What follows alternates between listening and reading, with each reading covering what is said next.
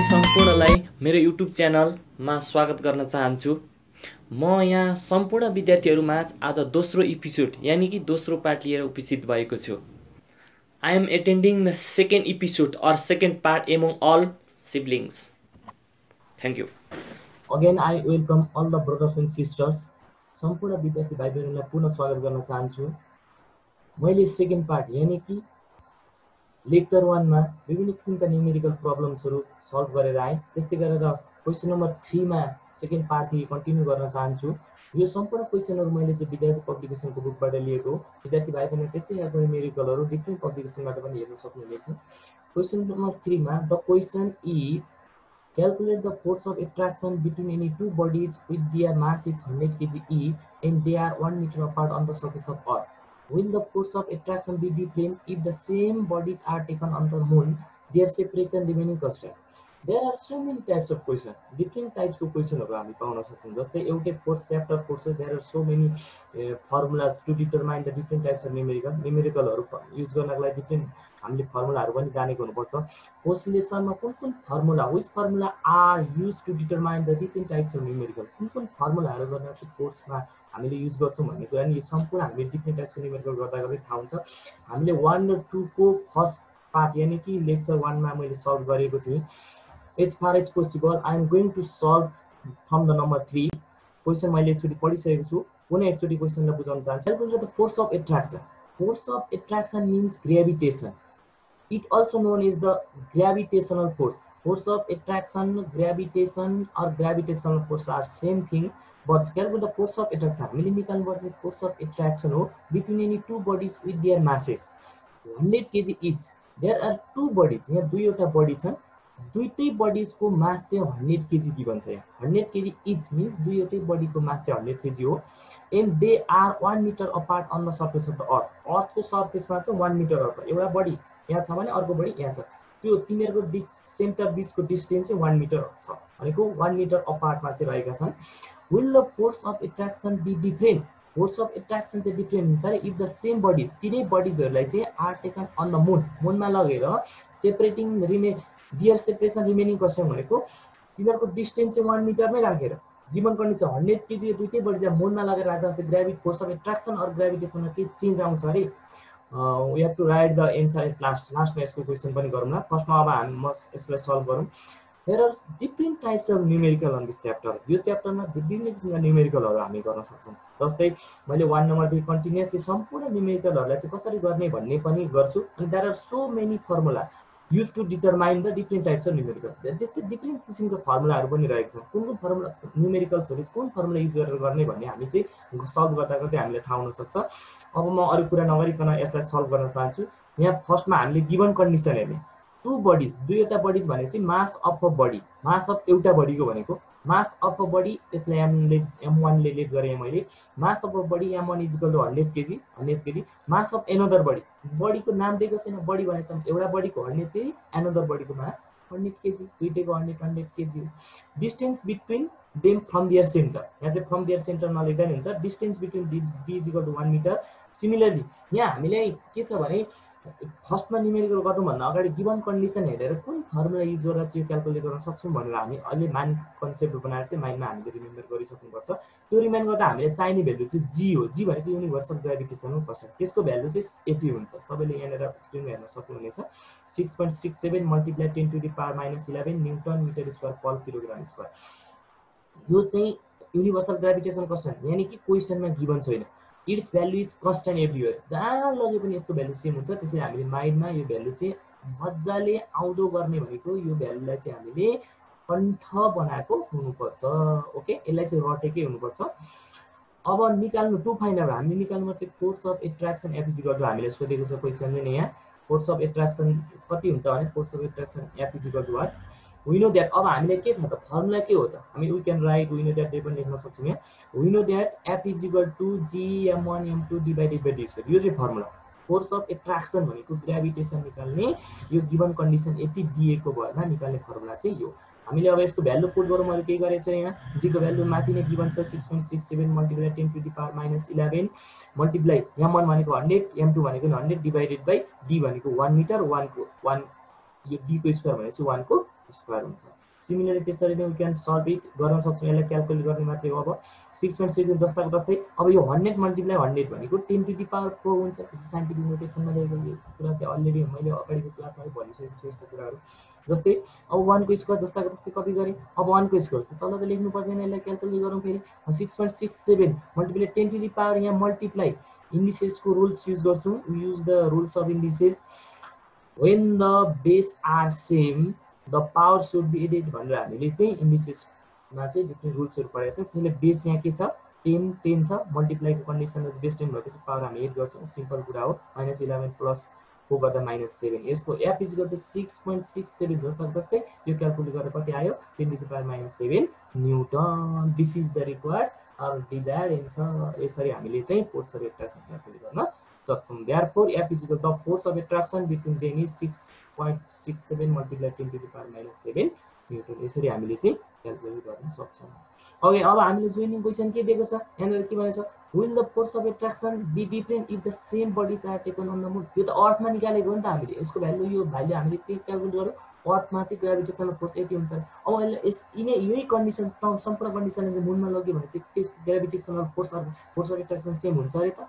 यो हामीले के हुन्छ सेम हुन्छ, किनकि त्यही अब्जेक्टहरूलाई चाहिँ त्यही मिटरको डिस्टेन्समा लगेर हामीले चाहिँ राख्दाखेरि यहाँनिर इफेक्ट गर्ने भ्यालु भनेको न्युटन्स युनिभर्सल ग्रेभिटेसन कन्स्ट्यान्टले हो।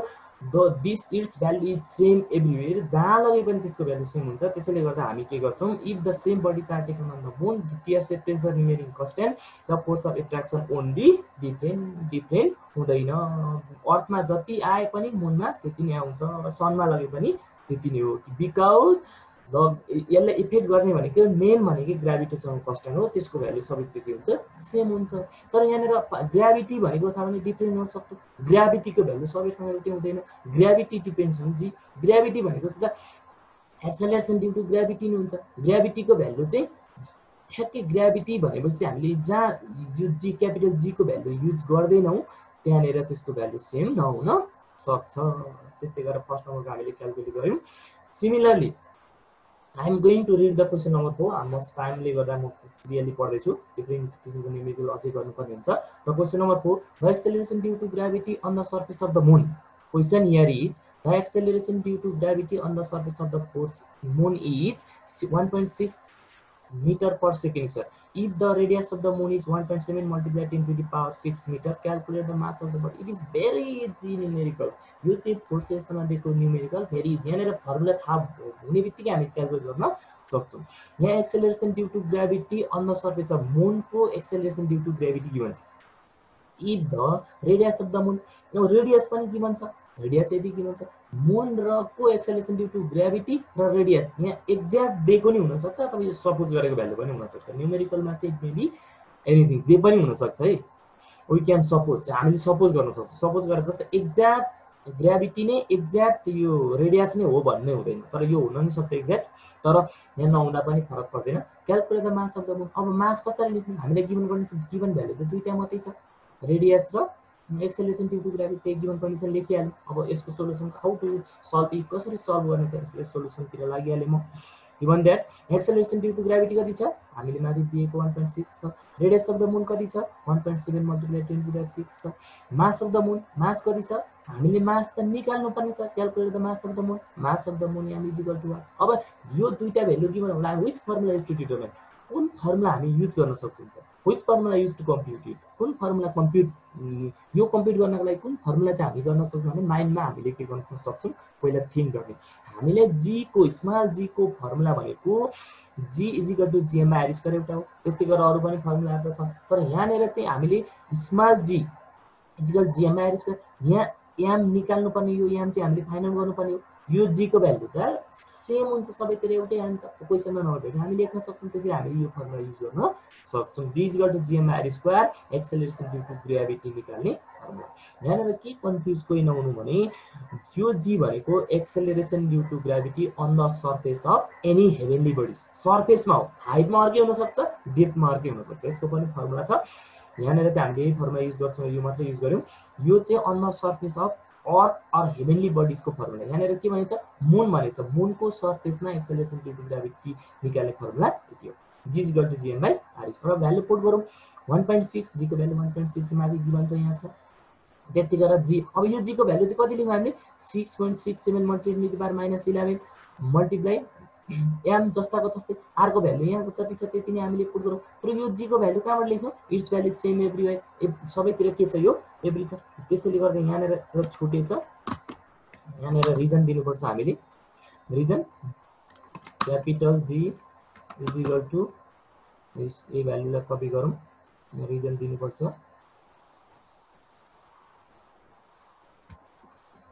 यो भ्यालु हामीले कपी गर्यौँ, न्युटन मिटर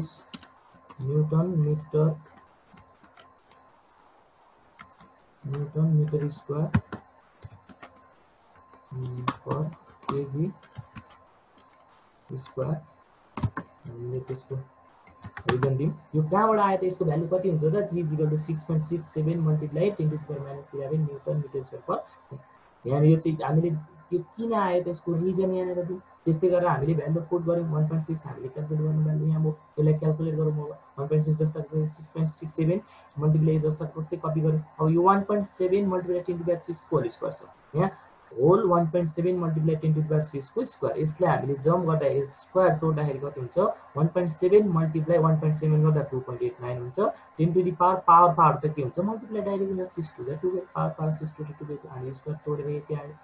अब त्यस्तै गरेर 6 मा क्रस मल्टिप्लाई गरौँ, क्रस मल्टिप्लाई गर्दा यति यहाँ माथिको यो यतापट्टि राइट ह्यान्ड साइडको न्युमेरेटरलाई यतापट्टि लेख्यौँ। त्यस्तै 1.6 तर डिनोमिनेटरलाई हामीले मल्टिप्लाई गऱ्यौँ, त्यसै क्रस मल्टिप्लाई गरेको सबैले बुझ्ने, यो जस्ताको त्यस्तै हामीले यहाँ लेख्यौँ। त्यस्तै गरेर 2.89 मल्टिप्लाई योसँग 1.6 मल्टिप्लाई गरेर यति लेख्यौँ। त्यस्तै गरेर m इज इक्वल टु कति भयो 4.62 मल्टिप्लाई 10 टु द पावर 12 भनेको यो कसरी, यो यति कसरी आयो त भन्दाखेरि यो 1.6 मल्टिप्लाई 2.89 मल्टिप्लाई गर्दा 4.62 आयो। 10 टु द पावर 12 जस्ताको तस्तै यो यताको यो m यतापट्टि हामीले लिएर यसलाई के हुन्छ 6.67 multiply 10 to the power minus 11 उतापट्टि गरेर यहाँ डिभाइड गरेको छ। अब m इज इक्वल टु कति भयो त 4.62 लाई 6.67 ले डिभाइड गर्नु भनेको 4.62 डिवाइडेड बाई 6.67 गर्दा वी क्यान कम्प्युटेड कति कम्प्युट गर्न सक्छौँ 0.693 चाहिँ यति आउँछ। अनि 10 टु द पावर 12 अब यो त तल छ, यो त डिनोमिनेटरमा छ, हामीले यसको डिनोमिनेटर र न्युमिनेटरमा के गर्ने ट्रान्सफर गरौँ, त्यसको साइन पनि के हुन्छ चेन्ज हुन्छ, माइनस त के भयो प्लस बाई 12 प्लस 11 भयो। अब त्यस्तै गरेर हामी यो जस्ताको तस्तै लेख्यौँ, यो माथिको 12 र 11 एड गर्दा कति हो 23 भयो, जस्ताको तस्तै लेख्यौँ 20। अब यहाँनिर चाहिँ के गर्यौँ भने यहाँनिर अलिकति ट्रिक लगाउने, यहाँनिर मैले एउटा स्टेप लिएको छु नि, के लिएको छु भन्दा यो डेसिमललाई क्यान्सल गर्ने हो भने डिनोमिनेटरमा जो डेसिमल जहाँ क्यान्सल गऱ्यो त्यहाँ 1 हुन्छ, तर डेसिमल पछाडि कतिवटा नम्बर छन् त्यहाँ 1 2 3 6 9 3 गरेर तीनवटा नम्बर छ, तीनवटा नम्बर हामीले एउटा 0 दिने भनेको। अब त हामीले डेसिमल क्यान्सल गरिसक्यौँ, 0 लेख्नु पर्दैन, डेसिमल लेख्नु पर्दैन, 6 9 3 माथि रहेर जस्ताको तस्तै लेख्यौँ। अब 10 टु द पावर 23 माथि जस्ताको तस्तै छ। अब यो 10 टु द पावर -3 चाहिँ कसरी आयो त भन्दा यो 1000 भनेको यसलाई साइन्टिफिक नोटेसनमा लेख्दा 10 टु द पावर -3 हो, र त्यो अहिले के छ डिनोमिनेटरमा छ, न्युमरेटरमा जाँदा के भयो त्यो त प्लस हुन्थ्यो, तल हुँदा माथि जाँदा के भयो माइनस भयो 23 - 3। अब यसलाई नै हामी 6 9 3 फेरि scientific नोटेसनमा लेख्यौँ।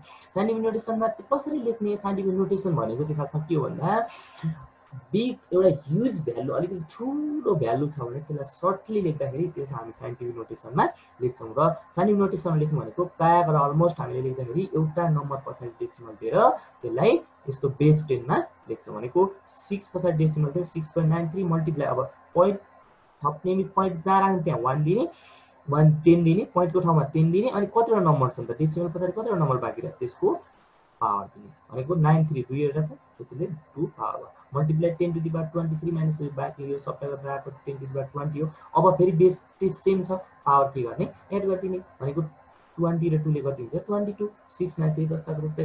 Hence the mass of the moon यसरी क्याल्कुलेट गरेर मास अफ मुनको मास हामीले कति निकाल्यौँ 6.93 multiply 10 to the power 22 KG. This is one type of numerical. फेरि हामीले अब यस्तै खालका there are so many types of numericals in force lesson. फोर्समा धेरै किसिमका न्युमेरिकल प्रब्लम्सहरू आउन सक्छ।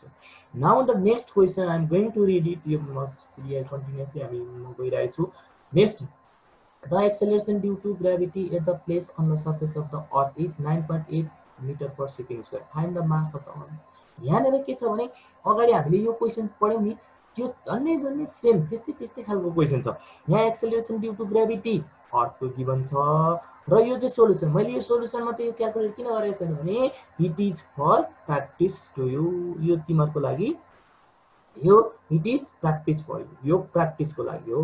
यो सम्पूर्ण यसलाई प्र्याक्टिसको लागि चाहिँ मैले एकछिन क्वेसन मात्रै देखेर यसको हिन्ट चाहिँ म दिन्छु। यहाँनिर के छ भने एक्सेलरेसन ड्यू टु कसरी, हाउ डु सल्भ इट, कसरी सल्भ गर्ने त यसको मेथड्सहरू चाहिँ म अलिअलि भनिदिन्छु। यहाँनिर acceleration due to gravity of on the surface of earth, the acceleration due to gravity at earth is equal to 9.8 metre per second square. Find the mass of the earth capital am is equal to what गर्ने। अनि radius of the earth, त्यही अर्थको radius चाहिँ कति छ 6400 kilometre. यहाँनिर unit केमा छ किलोमिटर, बट हामीलाई चाहिने भ्यालु यसको लागि यो निकाल्नको लागि यहाँ एक्सेलरेसन ड्यू टु ग्राभिटी मास निकाल्नु पर्ने छ भने हामीले नम्बर 4 मा जुन फर्मुला युज गरेछौँ फर्मुला चाहिँ सेम त्यही हो। फर्मुला कुन युज गर्न सक्छौँ हामीले, g is equal to gm by r square. तर यहाँ के थियो, मुन थियो, त्यहाँ के थियो अर्थ। यहाँ रेडियस मिटरमै थियो त्यसैले कन्भर्ट गर्नु परेन। यहाँ चाहिँ रेडियस केमा छ किलोमिटरमा छ, so we have to convert the kilometre into metre. यसलाई किलोमिटरलाई मिटरमा कन्भर्ट गर्न के गर्ने, अलिकति टिप बताउँछु। यदि बिग युनिट भनेको बिग युनिटबाट स्मल युनिटमा लाँदैछौँ, यो किलोमिटर बिग हो, मिटर चाहिँ स्मल हो, बिग युनिटबाट स्मल युनिटमा कन्भर्ट गर्दैछौँ भने हामी के गर्छौँ मल्टिप्लाई गर्छौँ। मल्टिप्लाई गर्न चाहिँ हामी के को बेसमा गर्छौँ, स्ट्यान्डर्ड युनिट थाहा हुनु पर्यो। 1 किलोमिटर भनेको 1000 मिटर हो, त्यसैले हामीले 1000 यो 6400 किलोमिटरलाई 1000 ने के गर्नुपर्छ मल्टिप्लाई गरौँ भने यो केमा जान्छ मिटरमा जान्छ। फर्स्टमै हामीले गिभनमै यहाँ के गर्नु पर्यो, यहाँ जस्ताको यहाँ के थियो मिटर थियो, यदि किलोमिटर थियो भने यसलाई यहाँ इज इक्वल टु दिएर यहाँ के गर्नु पर्थ्यो मिटरमा कन्भर्ट गर्नु पर्थ्यो। त्यसरी नै गिभन कन्डिसन दिएको भरमा यसलाई मिटरमा कन्भर्ट गरेर हामी के गर्न सक्छौँ मास, त्यही माथिको फर्मुला युज गरेर, यही फर्मुला युज गरेर मास फाइन्ड गर्छौँ। जी को भ्यालु गिभन छ, जी को भ्यालु चाहिँ हामीले फर्मुलामा क्वेसनमा हुँदैन, यसरी नै लेख्नुपर्छ, यही भ्यालु लेख्ने हो। आर भनेको गिभन छ, आरलाई मिटरमा कन्भर्ट गर्दा कति आउँछ त्यसरी क्यालकुलेट गरेर you can calculate this numerical. Similarly अर्को पनि एउटा न्युमेरिकल म त्यसरी नै प्र्याक्टिसको लागि दिन्छु। अर्को न्युमेरिकल छ 6 नम्बरको, यसको हिन्ट पनि दिन्छु म अलि। Question here is the mass of the sun and the earth are, सन र मास अर्थको मास गिभन छ। सनको मास 2 multiply 10 to the power 30 KG र अर्थको मास चाहिँ 6 multiply 10 to the power 20 KG छ। यहाँनिर मास चाहिँ गिभन छ। If the distance between there centre, तिनीहरू बिचको डिस्टेन्स भनेको अर्थ र सन त नजिकै त छैन, 10 मिटरको डिस्टेन्समा छ। त्यो डिस्टेन्स चाहिँ कति छ 1.5 multiply 10 to the power 11 metre छ। अनि फाइन्ड द ग्राभिटेसनल फोर्स, कति सजिलो, how to is the very easy. हामीलाई के थाहा हुनु पर्यो, फर्मुला थाहा हुनु पर्यो। फर्मुला मैले यहाँ दिइसकेको छु भनेको F is equal to, F भनेको ग्राभिटेसनल फोर्स। यहाँनिर गिभन कसरी लेख्ने त, mass of sun is equal m1 is equal to यति लेख्ने, mass of earth m2 is equal to यति लेख्ने, डिस्टेन्स बिट्विन देम और distance between them from there centre is d is equal to यति लेख्ने। अनि gravitational force f is equal to formula use गर्ने, formula use गरेर चाहिँ हामीले अब जी को भ्यालु चाहिँ हामीले फेरि पनि के गर्नुपर्छ, जी को भ्यालु चाहिँ हाम्रो माइन्डबाट रटेको भरले हामीले माइन्डमा पढेको जानेको भरले लेख्नुपर्छ। जी को भ्यालु अगाडि नै भनिसकेको छु, जी को value 6.67 multiply 10 to the power -11 newton metre छ पर केजी स्क्वायर हुन्छ। त्यो भ्यालु पुट गरेर हामी यहाँ क्यालकुलेट गर्न सक्छौँ। अहिले यो दुईटा न्युमेरिकल मैले प्र्याक्टिसको लागि यहाँ क्वेसनमा दिएको। यदि कसैले गर्न आएन भने कमेन्टमा 5 and 6 पनि गरिदिनु भनेर कसैले यु क्यान कमेन्ट डियर, त्यहाँ कमेन्ट गर्न सक्नुहुन्छ। Then I will do on the upcoming class, means next क्लासमा म यसलाई के गर्न सक्छु है सल्भ गरिदिन सक्छु। द्याट्स फल टुडे, आज यति नै गरौँ। Thank you.